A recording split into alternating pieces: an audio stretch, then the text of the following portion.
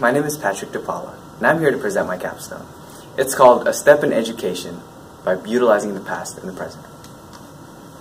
Alright, my mission statement: as I made this project at our capstone, my goal was to use the skills that I learned to solve a real-world problem.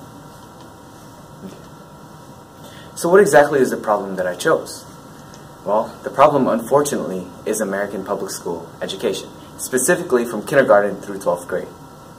Consider the data. The U.S. was ranked 27th in math, 17th in reading, and 20th in science. We were in the bottom half of the rankings, according to the 2012 PISA assessment.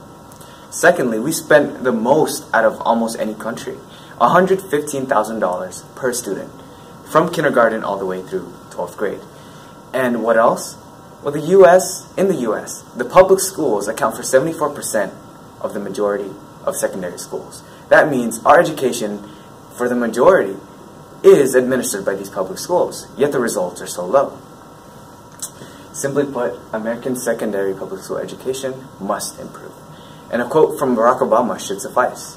He said that education, what you make of your education, will decide nothing less than the future of this country. He wasn't only talking to students, but to educators. My solution, it aims to create competition in the industry of supplementary education. That is, not to replace the curriculum, but instead something that helps it. Alright, and also increases the demand for graphic designers. That is my aim. Lastly, it aims to improve the learning of students as measured by test grades. Alright, back to the past. So the attitude I had while researching this was to go back into the past and all the different disciplines and see how they all forge into one topic as a capstone. And the attitude was captured by this one quote by C.S. Lewis. But in reading great literature, I became 1,000 men, yet remained myself. And the one thing I discovered in the past was memory back then was of the utmost consequence. As David Hume points out, no man could make a figure without the talent of speaking. That is, no one could make a living without being able to speak. And how could they speak? They created really long speeches. How were they able to remember them? Well, David Hume points this out too. Memory was so important that without it, you couldn't make a living. But how exactly did those ancients memorize? That was a question I had as researching into the past. And I found out there's this method. It's called the method of loci. And it's a method that allows them to reorganize information by using visualization. And by visualization, I mean imagining a space. And imagining the space, but not only that, but associating an idea or concept with it. It's as if I'm walking towards my house, and I'm trying to remember to buy something from the grocery store. I would associate that item with the door of my house. So as I imagine myself walking through my house, I open the door and I see the object. That's exactly how the ancients memorized those long speeches. And this was really effective. So what was the clue from the past? Well, the clue from the past that I found was the ancients used visualization, specifically spatial visualization, to remember and organize information. But I didn't stop only at the past. I wanted to research the present. Okay?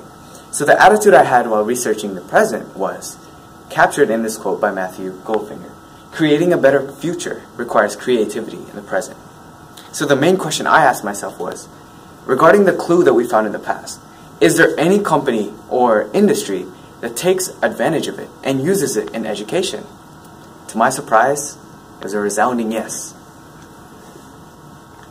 This company, as you can see here, is called Picmonic. Picmonic is a company that's very cleverly named. Pic for picture and monic for mnemonic. And it's catered towards med school students. This might sound ridiculous, and it looks ridiculous, but this is exactly what Picmonic is. It aims to help med school students solidify the concepts they learn in med school. How? By creating ridiculous pictures. If you see in this picture right here, there are two things that stand out. There's a phoenix, a genie, and they're both typing on typewriters. And in biology, if you do not know, these are two concepts, phenotype and genotype.